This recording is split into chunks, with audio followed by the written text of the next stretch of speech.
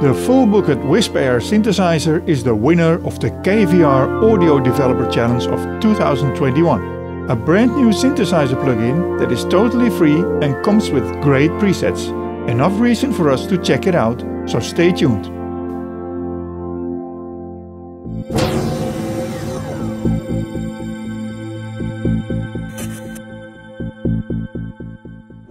First, let me ask you to subscribe to this YouTube channel. If you subscribe, we will keep you updated on all the great software we review. Full Bucket is known for its fantastic free synthesizer plugins, and we already reviewed several of them on our channel. The free WhispAir is the winner of the KVR Audio Developer Challenge of 2021. So what offers this new prize-winning synthesizer? First, let's check out how we can download and install it, and then take a look at how it works. The download can be found on the Full Bucket website. You can find the Windows and the Mac versions there. Just pick the one that suits your computer. When you open the zip file for Windows, you will see a folder that holds all files you need. For 64-bit computers you have to use the WhispAir64.dll, and for 32-bit computers you have to use the WhispAir.dll file. This file needs to be copied to the folder where you have all your VST files, and that could be something like C/program files/VST plugins. After you have copied the right file to your computer, you can start your DAW software and drag the new synthesizer to one of your tracks. We use Cubase elements for this.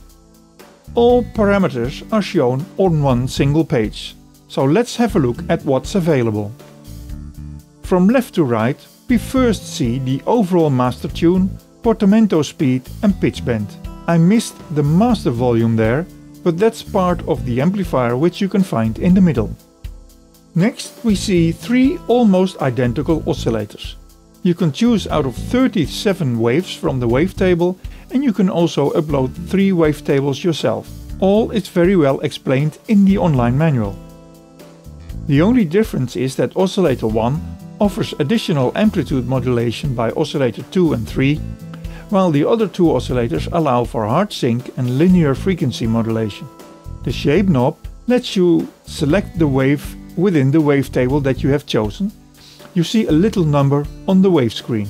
At the standard waveforms it also changes the waveform a bit, you just have to experiment with it. All is shown on screen. The other knobs let you change the pitch, and you can also set which part of the synthesizer will affect the pitch or amplitude, for example by an LFO or an envelope generator. In the next row we see the mixer that mixes the 3 oscillators and the noise generator in level and panorama. Next we see the filter with its own envelope generator and the amplifier with its own envelope generator, and we see a chorus effect. In the next row we see 2 modulation generators and 2 more linear envelope generators. And at the bottom row we see a vibrato generator, sync to host, where you can synchronize the modulation and vibrato to the tempo of your audio workstation. And next you can set the instrument to play polyphonic or unisono, with the option to detune and spread the unisono. The last section holds the 64 presets, the MIDI learn and the tuning of the instruments, where you can choose out of 14 different tuning styles. A very important feature of this synth is that almost all parts can be interconnected.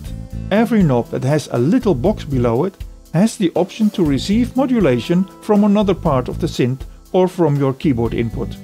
Like for instance the frequency of the first oscillator can be changed by a whole list, like the modulation or pitch bend wheel, velocity and aftertouch of a MIDI keyboard, but also by the 2 modulation generators, the vibrato and the 4 envelope generators. So the neural network of this instrument is really impressive. There are 64 presets available in this instrument, but you can also download another 64 presets created by Kraftraum. You can find these on the website. Oh, and they also created this instrument to be resizable. Just drag the right bottom corner with your mouse. Well, that's all for now. At the end I will play some of the preset sounds for you and hope you enjoyed this video.